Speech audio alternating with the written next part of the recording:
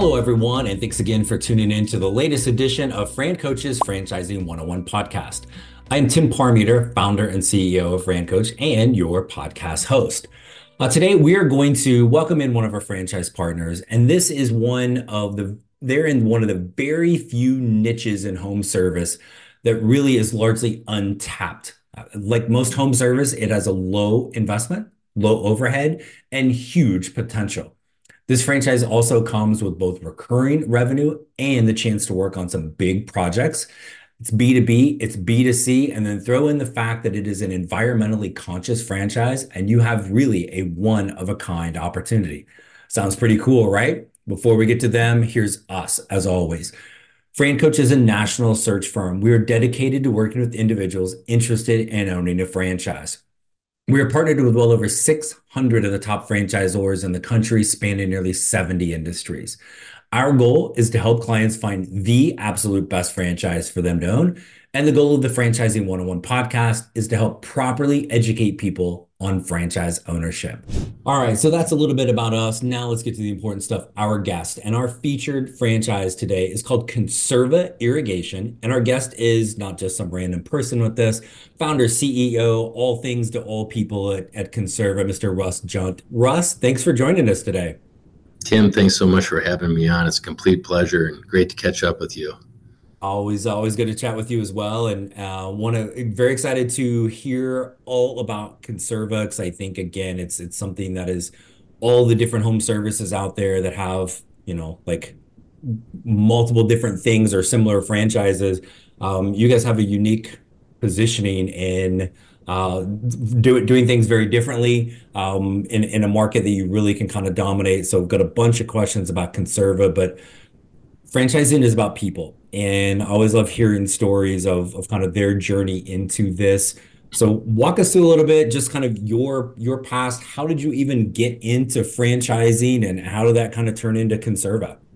Yeah, that's awesome, man. There's behind every company, there's a story, right? And we have quite the story here at Conserva Irrigation. 18 years ago, I actually was the first franchise owner with my business partner, Tom, in Minneapolis. We were the first franchise owners of Mosquito Squad. Brand new company, brand new category, right? It had never been private mosquito abatement. And Tom and I were in the underground utility construction business. And we were doing kind of big toys, big boys type stuff where you're directional drilling, bringing in fiber to home projects. And we had dabbled in irrigation and had some smaller equipment, some smaller crews, and some folks thought that maybe we'd like to get into that. And so we had dabbled with it for maybe 4, 5, 6 years, didn't see the real value of it. I didn't like it personally because of seemed like in Minnesota, we love our water, of course, and seemed like it was wasteful of water. There wasn't a whole lot of thought going into it. It was very commoditized, of course, very fragmented. And so as quickly as we were in irrigation, we got back out of it and just focused on our core, which was underground utility construction. Well, at that time, we were looking to diversify and get direct to consumer, and we happened across Mosquito Squad.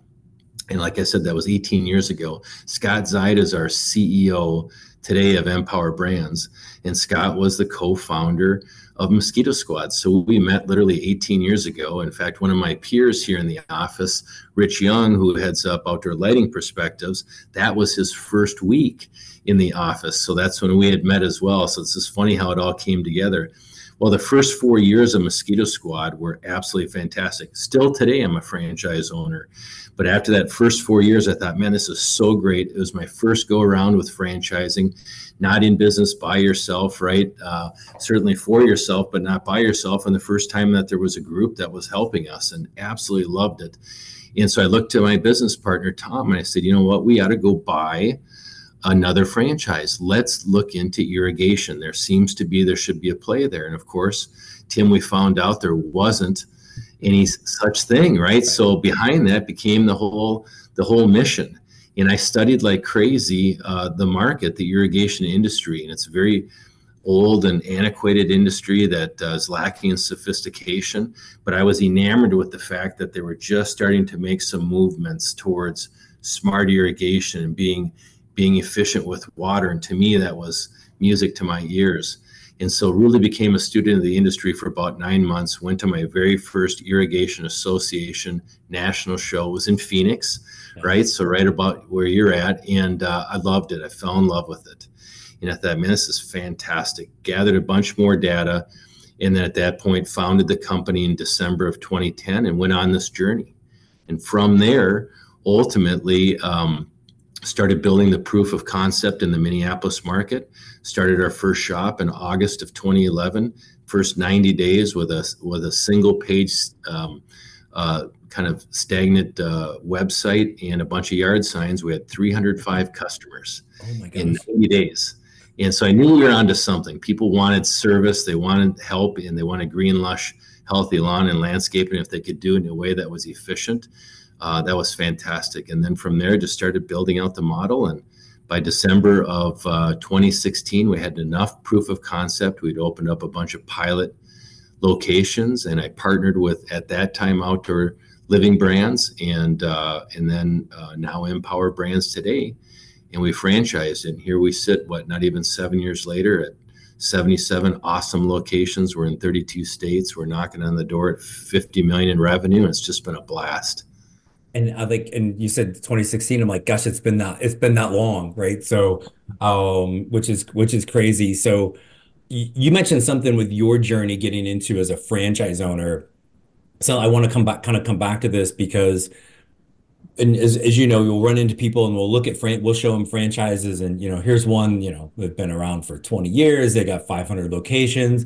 Here's one with 10 locations, right? And being that kind of early adopter is kind of scary because you don't have a lot of data, right? From a historical perspective. How did you guys come to the conclusion?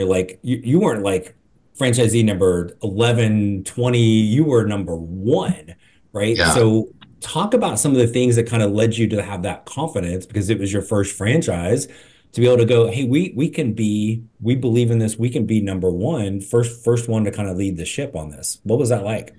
Yeah, I'll tell you. Well, the culture here is again, at Empower Brands, is one that is, we foster creativity. We foster people, and what people, and the power that people can have when they get together, and we value that, right? And we really champion the success of all of our people here as members of the staff, but also all the franchise members. And the reality at the end of the day is our the founder of Outdoor Living Brands and former CEO, now chairman of the board at Empower, Chris Grand Prix.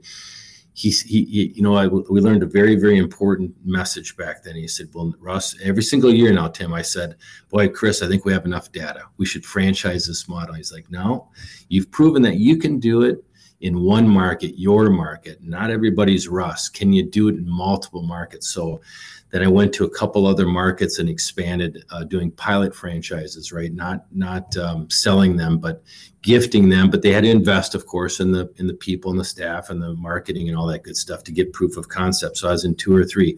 Chris, we've got enough information. Let's do it. That's great, Russ, but we want to see AUVs increase. We want to see profitability increase. We need more. So kept going across the nation and finally down into Florida, and we had 9 locations in total. Everybody else was doing even that much better than we did in our pilot location in Minneapolis. And at that point that's when the green light was given. Russ, here's the deal. We're not going to ever franchise a model on the back of an investor, on the back of a candidate or a prospective franchisee using their funds. We're going to vet it out with our funds first, make for sure that the unit economics are absolutely solid, favorable to the franchise owner. And from there, we're going to build a great validation story, multiple locations. We're going to build upon that story. And that's really how we started out. And we were the first ever. We didn't invent the category irrigation, but we were the first to market. And the key, I think you know it as well as I know it, Tim, first to market is a powerful play. Yeah. Because you're competing against those that, right, have commoditized the experience, those that they're very much the fragmented experience. And from that, we know we can run up the score, and that's what we've done. Yeah, no, it's awesome. So talk a little bit about, and I definitely want to come back to talk a little bit more about Empower just in general, but So let's go to the basics. Conserva Irrigation. I'm not super smart, but I'm going to guess the business has something to do with irrigation, right? So, from a consumer perspective, talk a little bit about what Conserva is doing, and and again, there's some very key differentiators with it. So, kind of walk us through that first.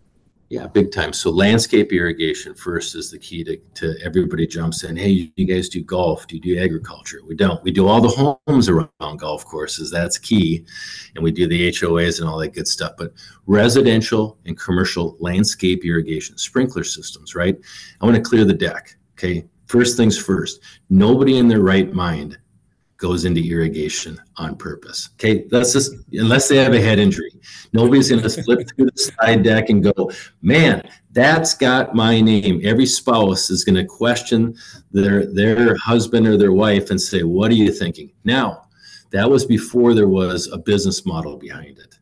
So keep in mind, like all companies, right, that we build here at Empower Brands is we're a marketing company. Okay, that happens to be in the irrigation space. And the irrigation space for which we live is landscape irrigation, both residential and commercial. And on the residential side, again, it's all about efficient irrigation. How do we deliver water effectively, efficiently, so the consumer can have what they desire: green, lush lawn and healthy landscapes. And from that, right, repair and upgrades, of course, standardized maintenance packages, installation, of course, we do the best, right? And set out like anybody else, unlike anybody else, seasonal packages so that recurring revenue, which is a big part of our model. You're not unemployed as we're coming up on January 1st. And in everything around the residential side of what we do is all driven by our marquee product. And the product is, of course, we've productized the service, and the service is driven on an SES, a free inspection, a system efficiency score. So what it does is it quantifies, first off, it justifies the experience to the consumer. Here's a professional company, they've got an SOP, and they have a very homogeneous approach, right? Yard to yard, consumer to consumer, tech to tech, et cetera. And it justifies that they've made the right decision. It quantifies how many problems they have, and then it monetizes it for them, and it puts it out into report that this is what we need to do today. Here's what we're going to focus on as we get better as far as different system additions and design changes, and then we're going to get into even more efficiency, smart controllers, and kind of sort of that fun stuff. So we take care of the residential side of it, and then we have a very similar program, a little bit more robust on the commercial side of it, where we develop not an SES, but a CSA, which is a commercial site assessment. Nobody's ever cracked this nut. We built a proprietary algorithm. You pick the commercial property, the HOA, the small bank on the corner, anything in between, anywhere across the US and Canada, and we've dialed in this algorithm that we know exactly how much water they've used, because public water, right? Water is public data. And number two is this algorithm will show how much on any given year, on an average year, right, how much water they should be applying to that property. And that gives us a baseline. And from there, we can find out why they're not meeting that, what types of repairs need to go into it, what the expense will be doing it, and most importantly for the commercial owner and the HOA presidents and boards, what's the time for the return of investment, usually 18 months or less. So it's fantastic. Remember we talked about being first to market. Right. Think of the average dude or dudette going down the road, maybe a magnet on the truck at best, right? Are they having that type of sophisticated chat with the homeowner association board, with the sustainability board at one of the companies across the US? And the answer clearly is no. Is Conserva doing that all day long? So we really have the landscape irrigation both on the residential and the commercial buttoned up. And now we're just getting into another form of water management, which makes perfect sense for us. It's an underserved category, and it's what I've coined it, adaptive drainage. Okay, so taking the water from downspouts, moving it in and away from the basements, from the crawl spaces, from the slabs, instead of ruining the plant material and or the mulch and the rock around that house, moving that water, managing it, and getting it away from that house. So again, a highly underserved market, works out perfectly because our folks are already there, boots on the ground. Hey everyone, I want to pause the show for a moment to spotlight one of our premier franchise partners, Superior Fence and Rail. If you're looking for a standout franchise opportunity that is dominating an in-demand niche, look no further than Superior Fence and Rail. As the first fence installation franchise in the United States, this brand boasts over 50 territories in 15 states and literally installs millions of feet of fence every single year. Superior Fence owners can jump into the business full-time from the start, but they can also start out as semi-absentee owners. You can begin with a single territory or build an empire by owning multiple territories. As part of the Empowered Brand suite of franchises, Superior Fence and Rail owners are equipped with unmatched support and proprietary technology that sets them apart from what amounts to be really very fragmented competition. Superior Fence also has numerous partnerships with well-known home improvement retailers that will provide products at a reduced cost, which helps increase your margins as an owner. Sounds pretty amazing, right? Well, if you'd like to learn more about becoming a Superior Fence and Rail owner, reach out to the Fran Coach team today so we can help create your better tomorrow. Hey everyone, I wanted to take a quick break from our podcast to tell you about our amazing friends at Entrepreneur. If you're looking to become a franchisee or simply learn more about business ownership, and guys, let's be honest, you're listening to the Franchising 101 podcast, so we know you have some interest in this. And I really encourage you to go to entrepreneur.com to check out all of their great content and resources. Seriously, Entrepreneur has everything, all the way from a bookstore to the best podcasts, webinars, and videos, plus information on upcoming events and the latest articles that seriously, they cover all aspects of franchising and business ownership. If you're having trouble deciding which franchise is right for you, start with Entrepreneur's renowned Franchise 500 ranking, which highlights the best franchises of 2022. For 45 years and counting now, Entrepreneur has been and continues to be the most widely recognized and respected authority in the franchise market. Digital and print subscriptions are available, so you never miss out on anything. So seriously, what are you waiting for? Go to entrepreneur.com right now and learn more. Yeah, so I love all of that, and I think two things pop into my head. One, I want you to talk about kind of the owner and the things that they're doing, but your point to, like, I think probably in franchising in general, kids aren't sitting there going, "Mommy, Daddy, someday when I grow up, I want to own an irrigation franchise," right? It's what people end up owning is rarely anything on their radar, right? And so it's again super cool that you kind of bring that up, but there are times people will come to us and they'll have like a little bit of a tech background, or they really like things that are tech related. Therefore, I need a business that is tech related. Like some of the things you're talking about, like you're different. One of the many differentiators is Billy Bob in his beat up pickup truck, man, like he probably doesn't even have an iPad he's rolling in there with, right? Let alone like being able to do that at that level is just, I mean, again, that's an enormous differentiator. So super cool. So tell us a little bit about the owner, right? And I know there's a couple different ways this can get built out, but if I'm looking at potentially becoming a Conserva Irrigation owner, I'm gonna go, but Russ, like I'm not very handy. I can't build anything, right? I'm not good at that. I don't want to do that. No way I can own this, right? You and I both know that's not true. So walk us through what you guys are really kind of looking for and some of those key things an owner is going to be doing on the daily. Yeah, you got it. So first off, let's back up to the industry itself, right? Remember, been around for a long time. Nobody goes into irrigation on purpose. It's Hotel California once you're in, and they kind of grow up. You either grow up in the business or you don't until Conserva. Conserva is the first of its kind to be taking owners from outside, right, or creating ownership, right, taking people from outside with a whole storied past, an eclectic background, people with great business acumen, people that are more technical, people that have a love of the outdoors, and a whole variety of folks, right, that don't know irrigation, but can apply those skills to a business model. So this is the first time ever our industry has experienced people coming from the outside with new being thought leaders, a new look, a fresh look, a new investment, understanding that it is marketing and not the technical side so much, right? And so we're bringing a big wave into that. Now, they also need people to work with and for them, right? Technicians. This is also the first time that we're bringing people from outside the industry into the industry, because the pool from which we fish is limited as far as the number of technicians out there. And as we know, there can be some bad eggs in that, right? And there's some folks with some poor habits. So we created the first ever, our industry does not have this. We invested in it. We called it our LMS system, right?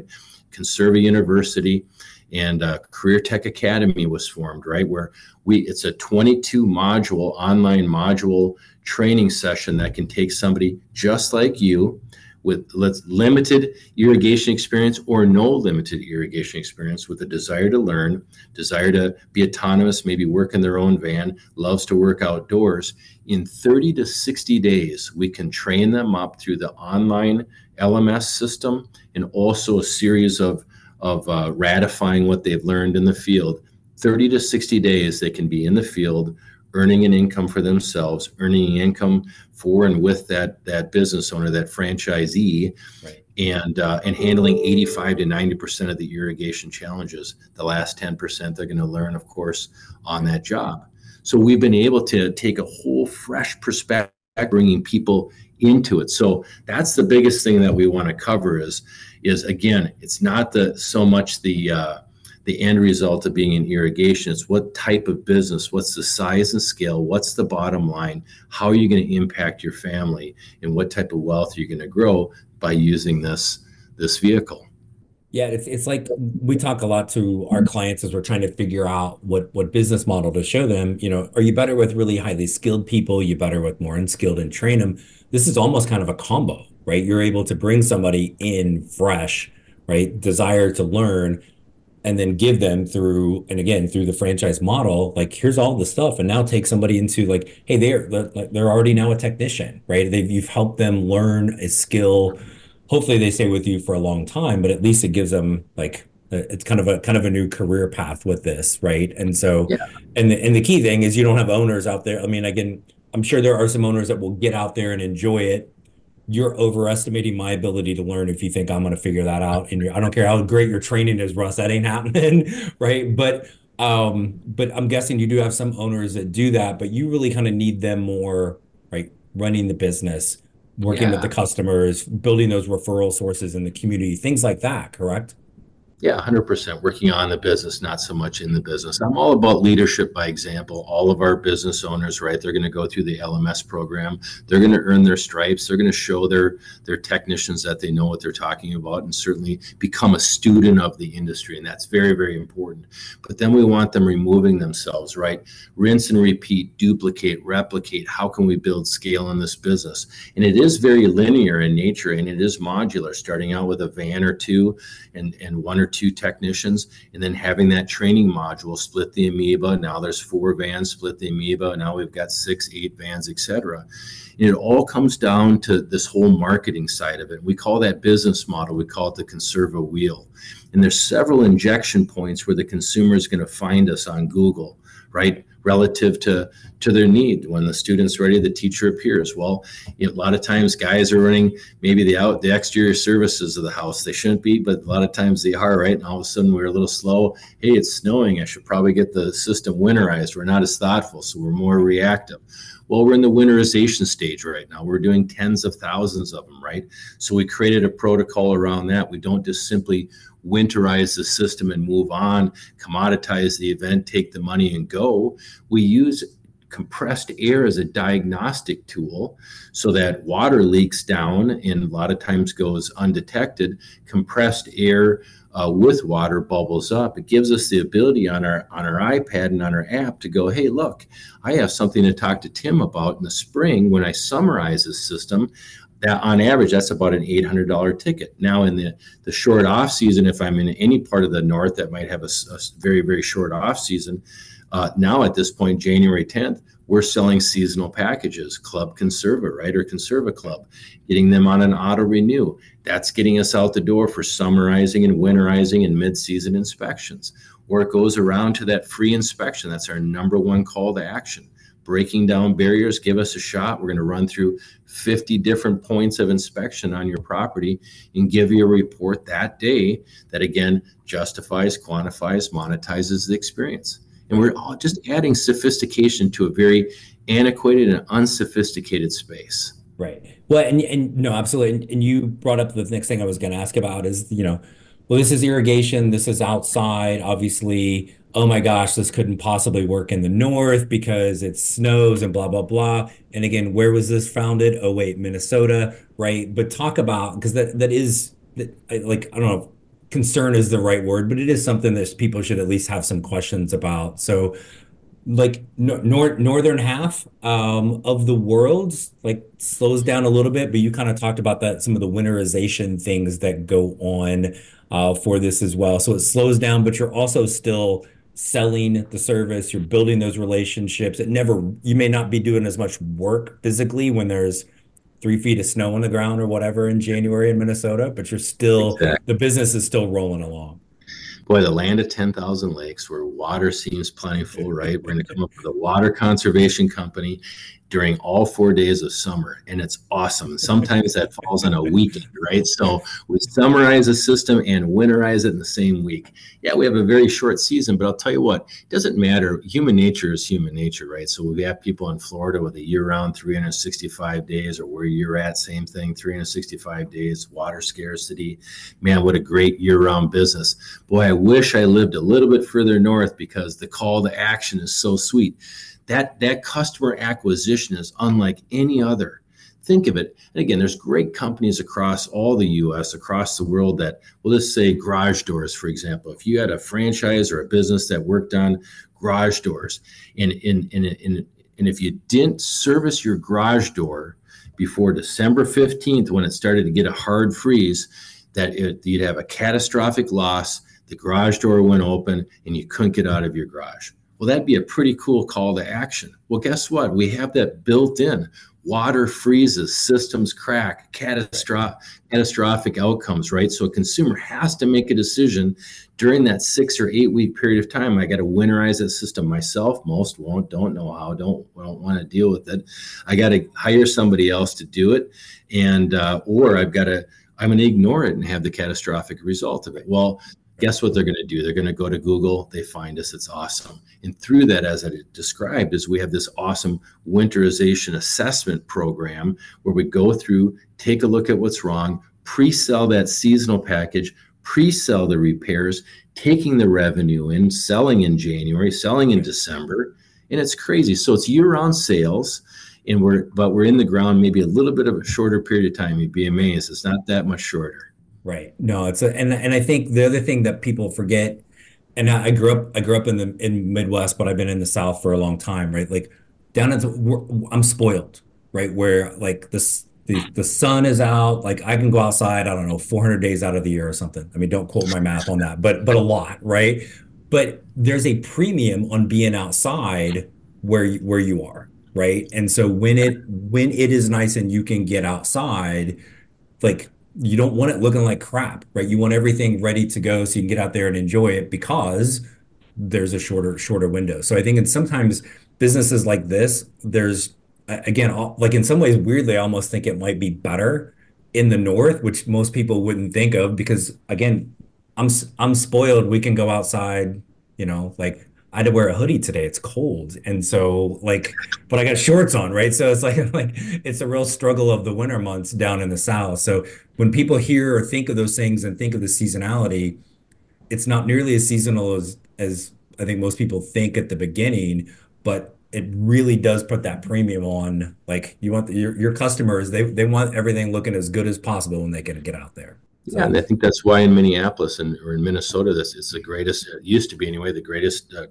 number of people per capita that play golf, right? Man, got to get out there, play that game, right? You got to take advantage of it. That's the same thing. Green, lush, healthy lawn landscape, get the kids playing in the backyard, throwing the football, having fun. And I want it to look great. I moved to Florida 4 years ago, so very similar. I understand that same concept. Any day, anytime you can get outdoors. Yeah. But then you can enter in other things. Snowbirds where you are, people that need year-round service that are only there half the time or for a few months, right? And there's even that much more attention to detail that needs to be paid to. So across the U.S., across Canada, I'm telling you, the opportunity for irrigation is endless. Yeah, no, I love it. So I want to come back to Empower Brands. And so Conserva is part of Empower. And we had Scott Zide on maybe a month or so ago. And like, and as you well know, he's amazing. And we had one of our Fran Coach team members recently came to an Empower Day, kind of the Meet the Team Day version for you guys. And she made a comment because I know you're going to talk about culture and people are going to hear culture and go, yeah, whatever. That's one of those cheesy, like corporate buzzwords, like we're going to pin a pin in it and circle back or whatever, right? But she commented, well, she was blown away. But one of the things she talked about was longevity. And she had spent some time at another franchise brand that is known for the opposite, right? There's constant churn with this other group. And she's like, I talked to this person, if they've been here for 8 years and they're like a newbie, and this person's been here for 10 and you're 18 and like all, and again, like people get to empower brands in whatever capacity and like they don't leave, right? So that's an amazing testament to the culture. But talk about some of the things like that really Conserva owners get the added benefit, like not that there's not enough already with Conserva, but the added benefit of Empower Brands. How does that help your owners? Well, I'll tell you, franchising is a fantastic vehicle, but it's a scary vehicle if you think about it. One of the reasons I brought Conserva to Empower Brands was because of the experience, right? Was because we're not taking a flyer here on people's lives, their 401k investments that are turned over to build this business. These people are investing in experience. We've got 1,400 plus territories across the U.S. and Canada. We've got over 250 years combined of experience on the brand team staff. Think of that. Right. At the C-suite level and above, over 250 years of experience. And that speaks volumes, right? We've got over 650 franchisees. We've got 11 brands in the growth mode right now. 6 founders are on the team. I'm included in that, right? That have that type of entrepreneurial experience and greenfielding these businesses and growing them into massive units, right? We have 8 brands that we have either incubated and or are incubating today, and 4 former franchise owners that have grown up and become part of the franchisee or part of the franchisor rather. And so culture, first off, just the experience alone, that's what you're investing in. It's not necessarily the product, it's the people. It's always the people. And that's what we keep coming back to is we're people first. And I get that where people are going to be, yeah, sure. When we say, I literally have goosebumps right now talking about this because when you come through our front doors, these beautiful glass doors here in the North Campus or the South Campus, same thing, you literally hear the words, welcome home.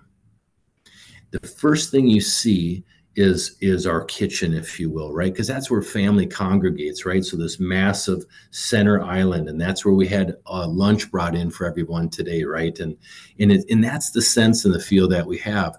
It's all about you get what you get, right? Every single time. And here there's a lot to get. It's all about the people. You can't make this up. This is not the Truman Show where we're just putting on a little thing in some hired actors.